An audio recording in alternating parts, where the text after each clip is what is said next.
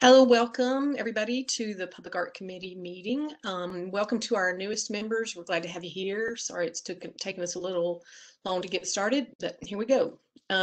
Today, the Arts Commission, the Arts Commission Public Art Committee and Metro Art staff are joining by conference call. In a moment, we'll call the roll of all the members present. This meeting is being recorded and will be posted to the Metro Nashville YouTube channel within 2 business days after the meeting. All votes will be made by roll call.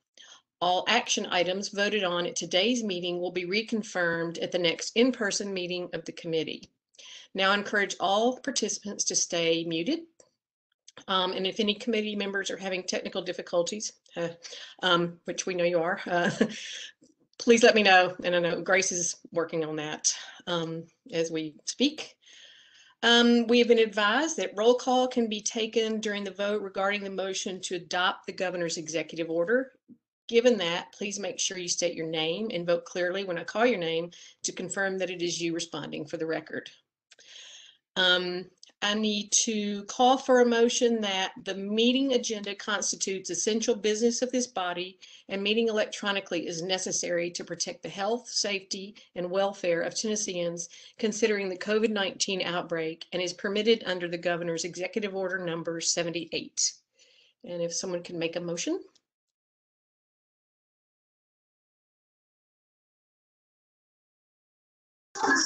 Omari Booker, I make a motion. Thank you, Omari. Is there a second?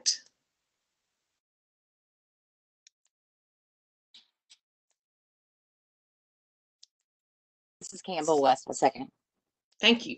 Now I'll call the roll. And this again is our attendance as well as the approval of the executive order. And speak loudly when I say your name. Campbell West. Present. Omari Booker. Present. I think we need to say yes because this is also an executive order. So let me start over. We got to be clear. I think Campbell West. Yes. Omari Booker. Yes. Sarah Lee Bird. Yes. Alejandro Acierto, are you on yet? No. Donna Gilliam, not on yet. Sean Giles. Yes. Okay, great.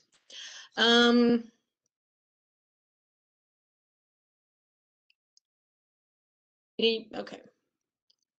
Call. Okay, now we need to do approval of the minutes from the March 11th, 2020 and March 4th, 2021. Commissioner Alejandro is here. I just unmuted him. Okay, Alejandro, thank you. So we're approving the board minutes from this range of period, right, Grace? From March 11th to March 4th? Yes. So we just got approval to start doing that. I apologize for the backlog. Well, yeah, that's the way it has it. Do any commissioners have any changes or any discussion regarding the minutes from all those past board meetings? I think Grace sent them to you earlier, correct? Yeah.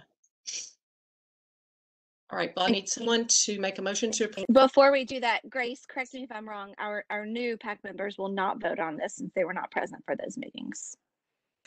They're actually more than welcome to if they were able to review them. But if they do feel uncomfortable just because they weren't part of the meeting, they're more than welcome to abstain as well. Thank you for that clarification. Okay, do I have a motion to approve the minutes, please?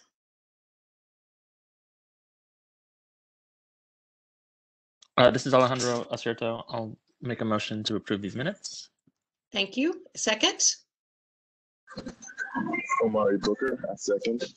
Thank you, Omari. All right, well, I will call the roll. Campbell West?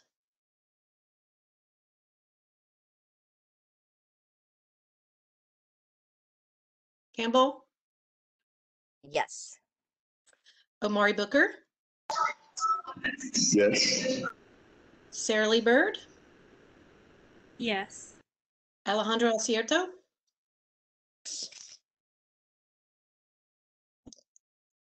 Think I heard yes. Yes, you did. Okay, thanks. Donna Gilliam, did she get on? No? Oh, we're still working on it. Okay. Sean Giles. Yes. Okay, great. I think now I'm going to turn this over to Van. Thank you, Jane. Welcome, everybody. As Jane mentioned, we have our two new amazing Public Art Committee members with us today. Welcome to Sean and Sarah Lee. If either of you all want to say anything, I told both of you that we all know a creepy amount of biographical information about you because I got to present on all of your accolades and talents and experiences. But if you'd like to say hello to your fellow committee members, I'd love to give you all an opportunity to do so. Okay, I will. This is Sean Giles. I will say hello, and I am happy to be here today. Thanks for inviting me to join you all. Thank you, Sean. Hi, I just also wanted to say thank you so much for inviting me to be a part of this group. I am committed to Nashville and its arts through journalism and through life and through, just being part of it. And so I'm really excited to be a part of this committee and get to know what's going on and be a part of it all. So I also wanted to invite you guys to some public art that's happening in town right now. Just in case you haven't heard of it, it's called Leaves of Grass, and it's happening at Fisk through, let's see, I have the date right here, through the 31st of May. And it is an artist from Ghana who is created an installation collaboration with the students there, and it's absolutely spectacular. So if you can make it by, I would recommend it since we all love public art. Thank you. Thank you. Welcome. Okay, friends, here's the second part of the big announcement other than greeting our new colleagues. I will be taking some time off in June and July because you don't know this because you can't see me, but I'm 7.5 months pregnant.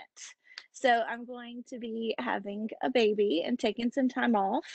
Our baby was our 2020 surprise, but we're very excited, and there is a chance we may try and do a July PAC meeting. We will be in touch before I leave if that does get scheduled, but you'll be in wonderful hands with the rest of the public art staff and with Grace, of course. But I just wanted to give you all a heads up that I might be off the grid for 8 to 9 weeks to take care of our growing family. So, yes.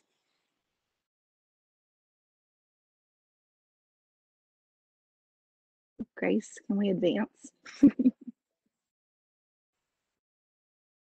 Congratulations. Thank you, Campbell. Yes, congratulations. One of great. Thank you. Busy trying to get on.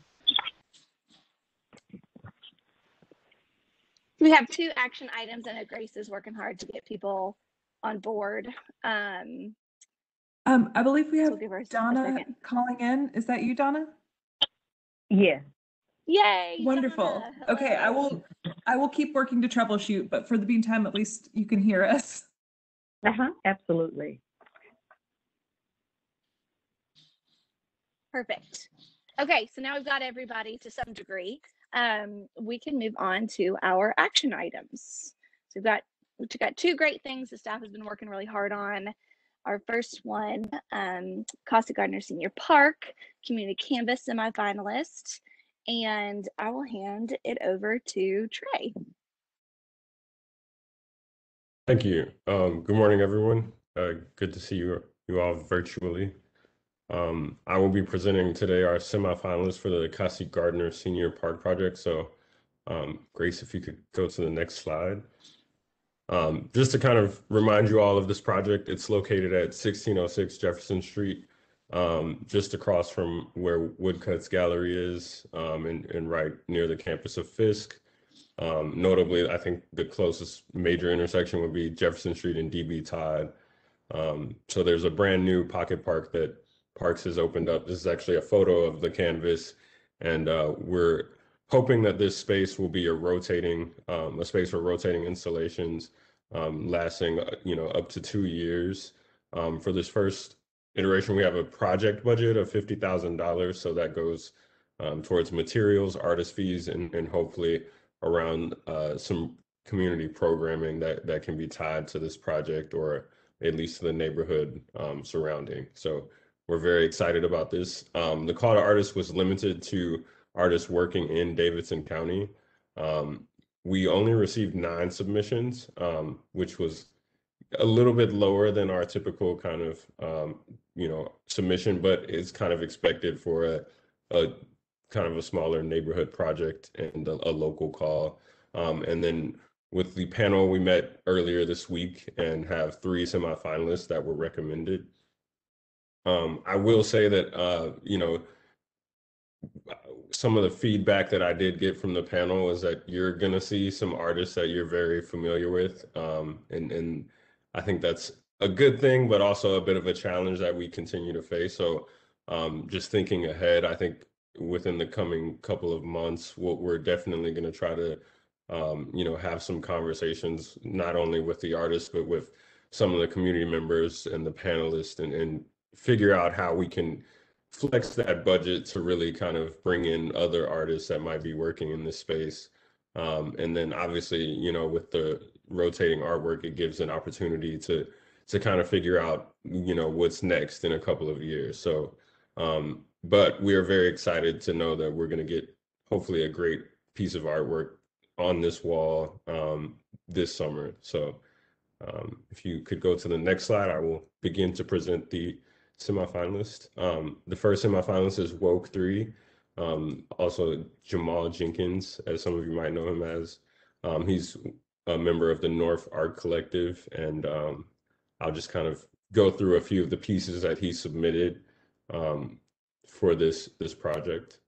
So Grace, yeah, you can kind of just go through these, maybe give a 5-10 seconds for each piece. And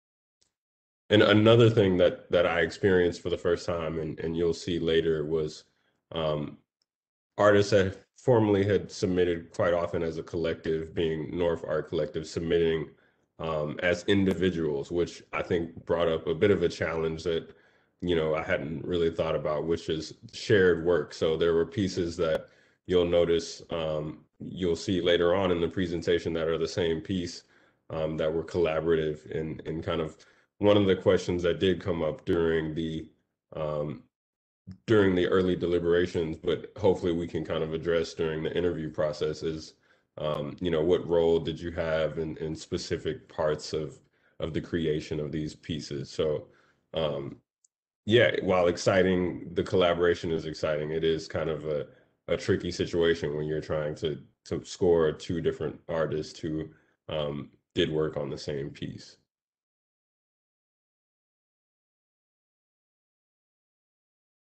And while we're going Thank through you, Grace. these examples, I will say, and Trey summed it up perfectly, the call was open to artist teams. So it was a very, deliberate choice on the part of these artists to not apply as a collective, but as individuals. So it wasn't that there wasn't an opportunity to apply, but they made that choice intentionally. And yes, so it was an amazing conversation. And I think having a robust conversation around creative authorship and ownership at a selection panel level is really exciting. And I think it's a testament to Trey's work to really compile this panel of experts who are thinking about this work and this process through the lens of the community, but also from their really high level artistic experience as curators, as visual artists.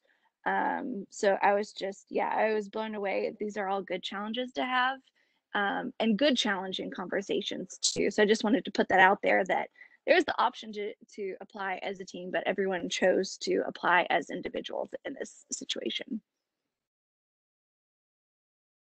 Thank you. The next semifinalist is Alicia. She actually owns One Drop Ink Studio, which is directly across the street of Cassie Gardner Senior Park.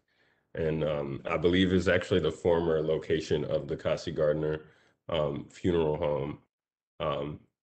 And so we're excited to have her. She was also awarded a Thrive project, which she used as one of her examples that she did recently last year and did a Nashville themed coloring book. You'll only see a couple of pages from that, but yeah, that's a really cool engagement that she did, and one of my favorite things that Thrive has been a part of and been able to support.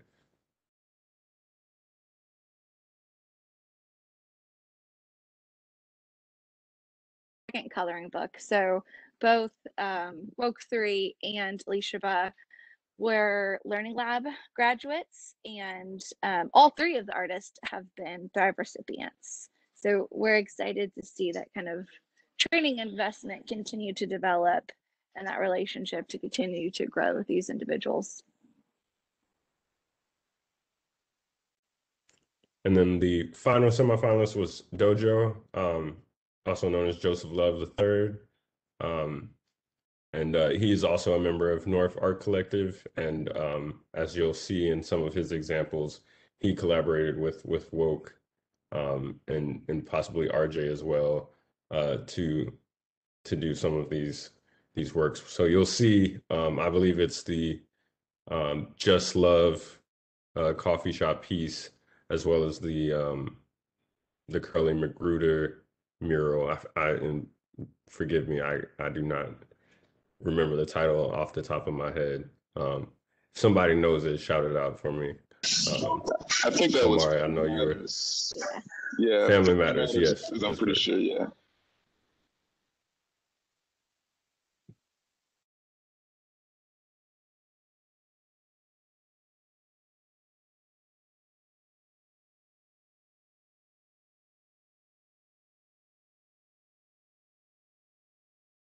And then, so yeah, just before we get to the timeline, I did want to kind of offer up a chance for Sean or Alejandro to speak.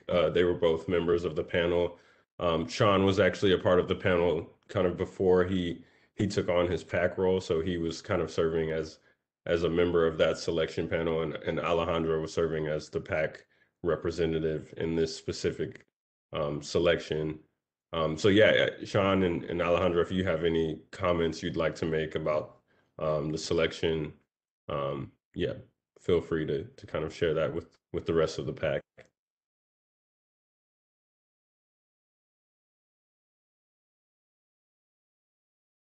This is Alejandro. So one of the things actually that we talked about was less, I mean, we talked of course about all of the applicants, but there were some interesting moments where we noted some the need for larger support structures for artists applying for these kinds of projects that I think is notable here.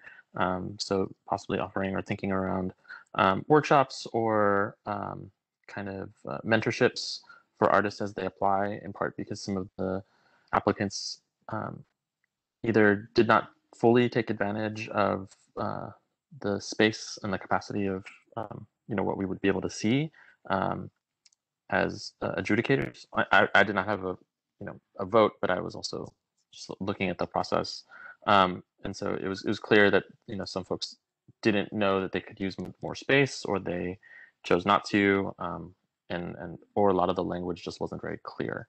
And so we thought it would be helpful for artists to have access to other kinds of tutorials or workshops to allow them to be more competitive in future applications. Yeah, along with that, we did feel like we did end up with 3 really strong semifinalists. So,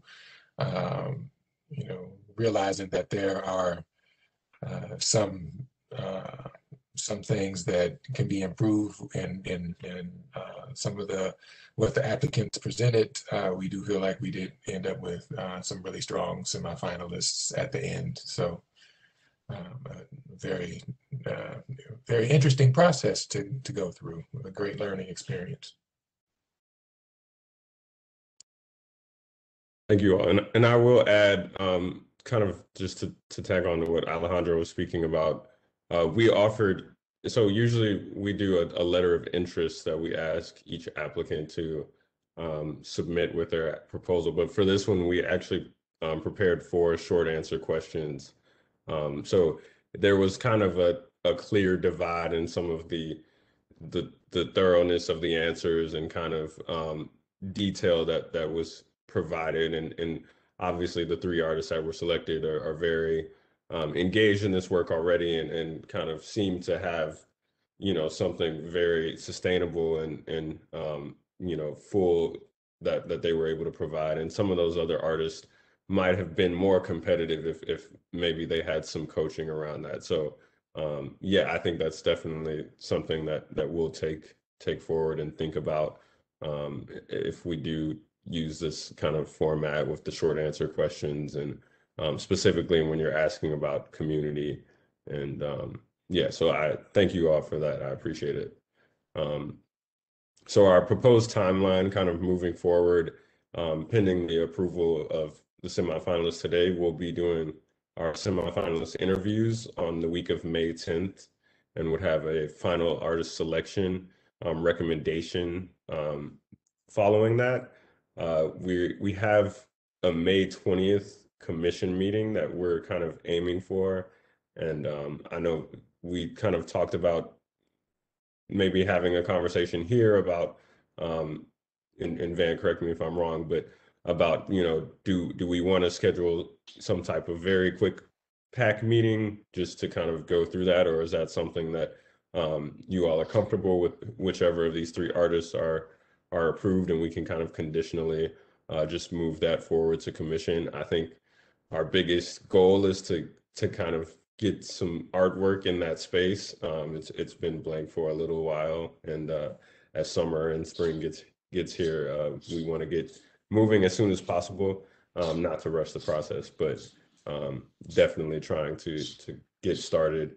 So our hope is to have, you know, project development and install done later this spring and early in the summer, and hopefully having an unveiling and community event, and continued programming beyond the summer of this summer 2021.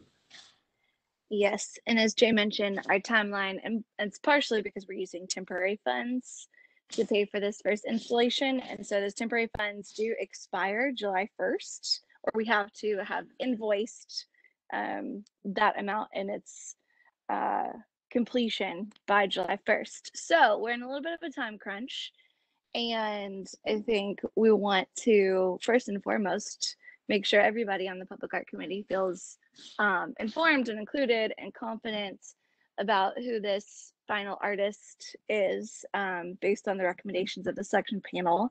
So we can do one of 2 things.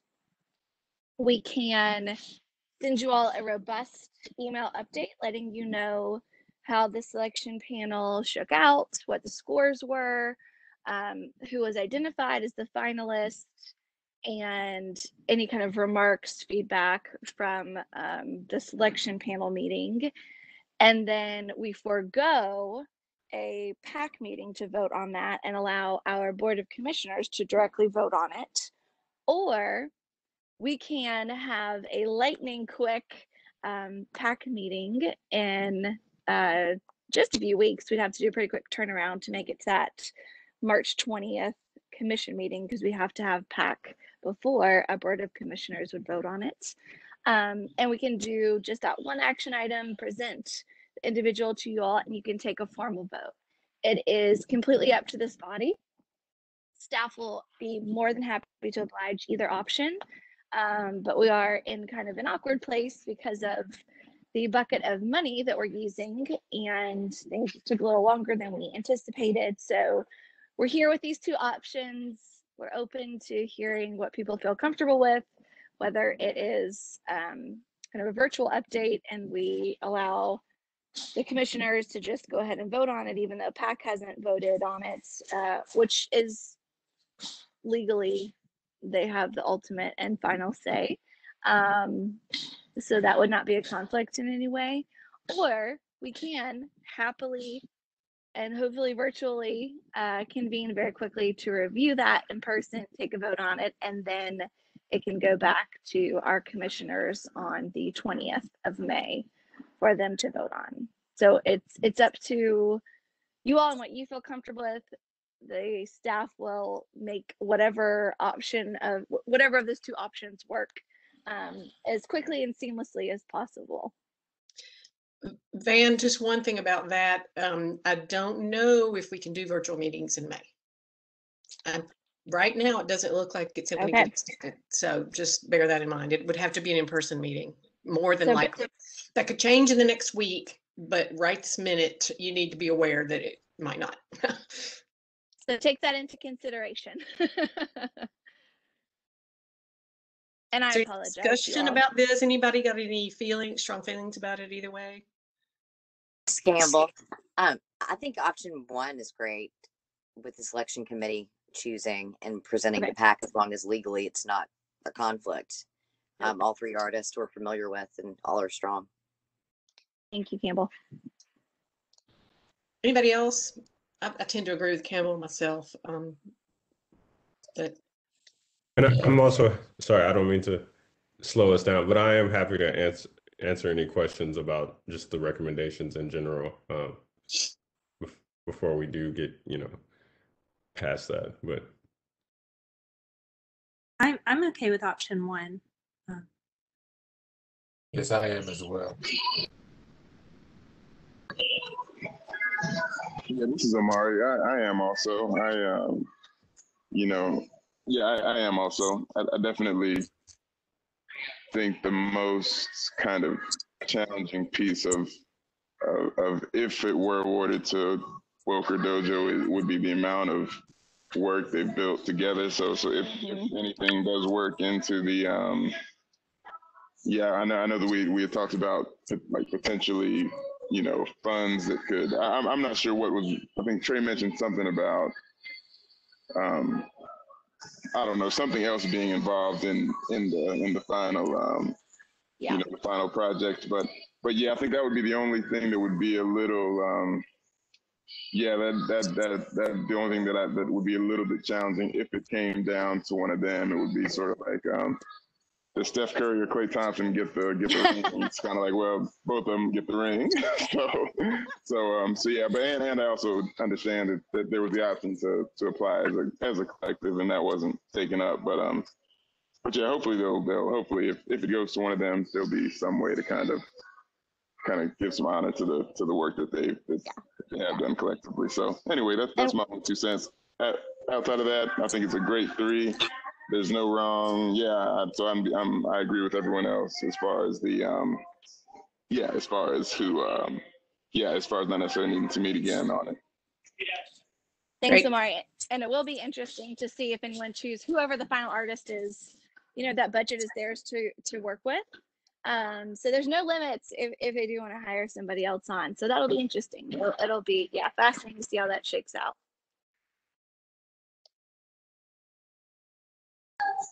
Definitely, yeah, for sure. Okay. We ready for motion, or here we go. Okay, you see the action item that's requested. Does anybody would like to make a motion to approve?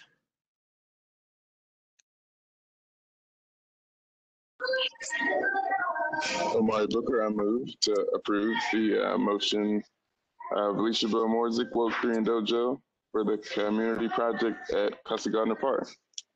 Great. Is there a second? This is Alejandro. Go ahead, Alejandro. I'll second. Okay, great. Are there any further discussion about these before we take a vote? Anybody else? Any hands? Okay. Campbell West. Yes. Amari Booker. Yes.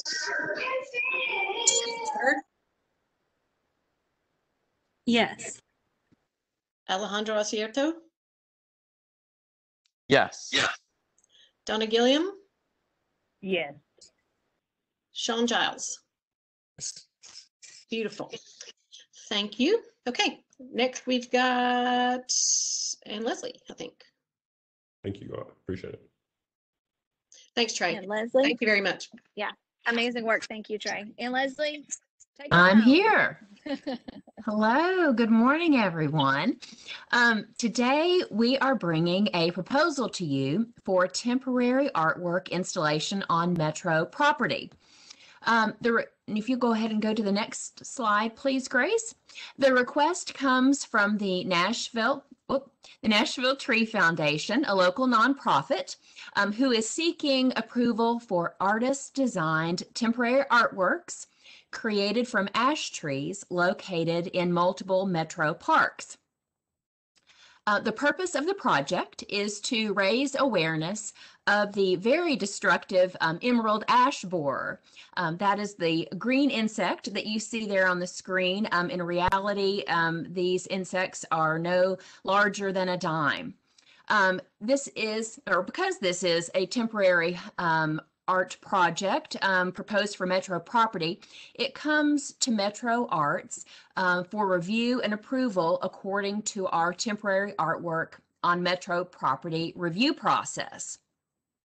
This process is one that we developed with other Metro departments, particularly parks and public works, to provide our expertise in vetting artwork proposals and making sure things like maintenance and removal of the artwork have been agreed upon by everyone.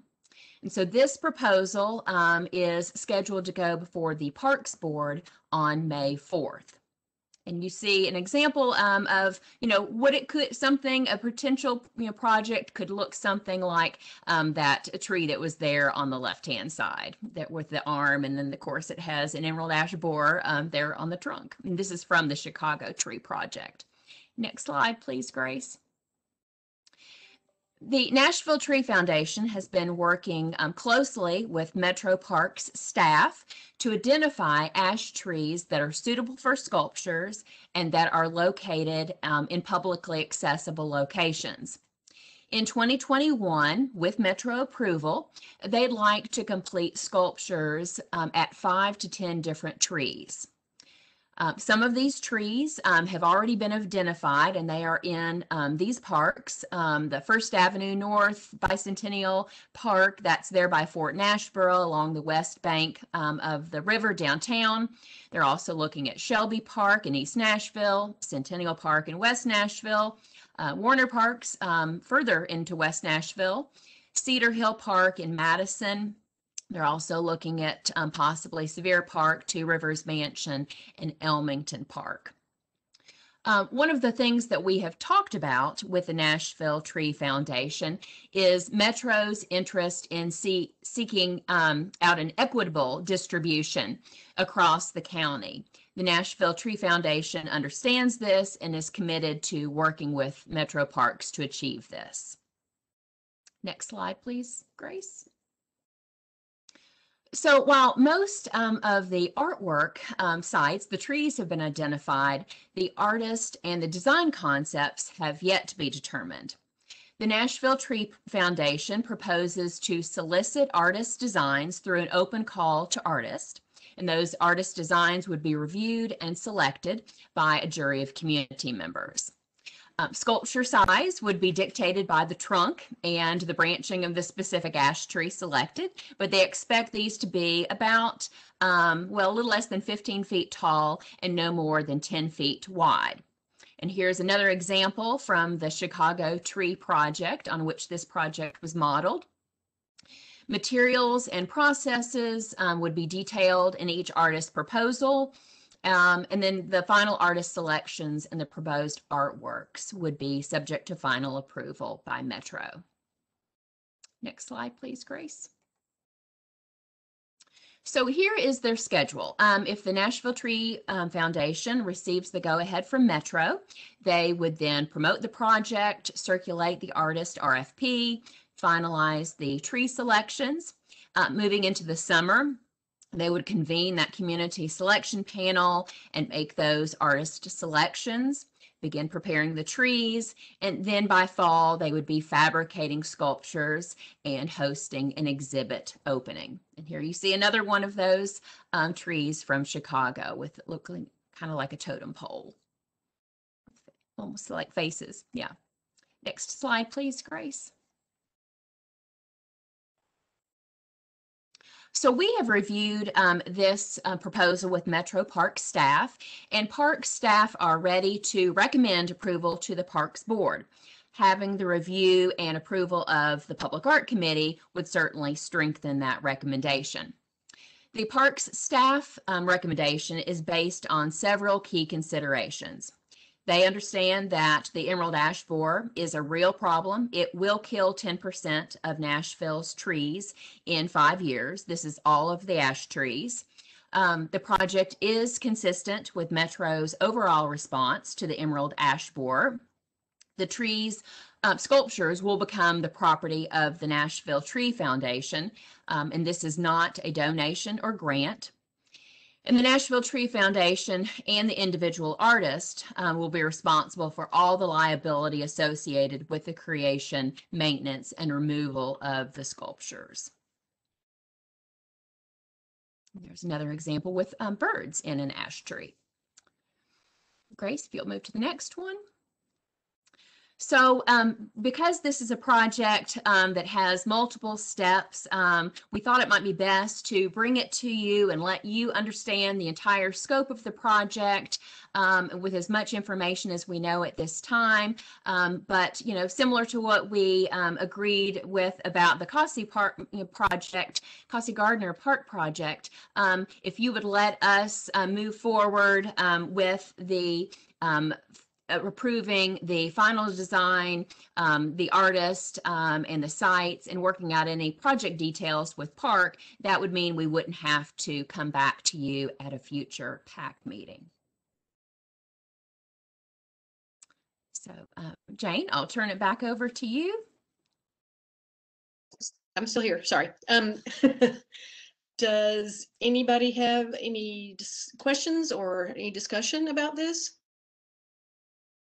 Pretty cool. We've had to take down 2 ash trees in our yard just this year, so it's going to be a big problem. Yeah, big time. Any discussion? Anybody want to make a motion, please?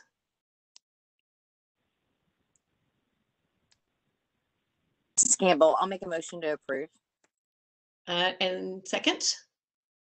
I second that. Donna, I'll second. Thank you, Donna. All right, well, I'm going to call the roll then, unless there's anything else. Okay, hey, great job, Anne Leslie. Just thank you. Really cool. It's really a great project. Really cool. Yeah. Okay, here we go. Campbell West. Yes. Yes. Amari Booker. Yes. Sarah Lee Bird. Yes. Alejandro Acierto. Yes. Donna Gilliam. Yes. Sean Giles. Yes. Great. Thank you. What do we have next, Van or Grace? And we actually don't have any project or program updates. That was it for our agenda today. Thank you, everybody. Well, thank you, everybody. And I do look forward to meet with folks in person. And again, I think I've said it about 10 times. It's more than likely that will be what will happen the next time, but that could change. But either way, I look forward to seeing you again and continuing to work with everybody. Thank you so much. Thank you. Thanks, everybody. Thanks, everyone. Thanks, staff. You guys are amazing. Thank you, Jane. We appreciate you. Bye-bye.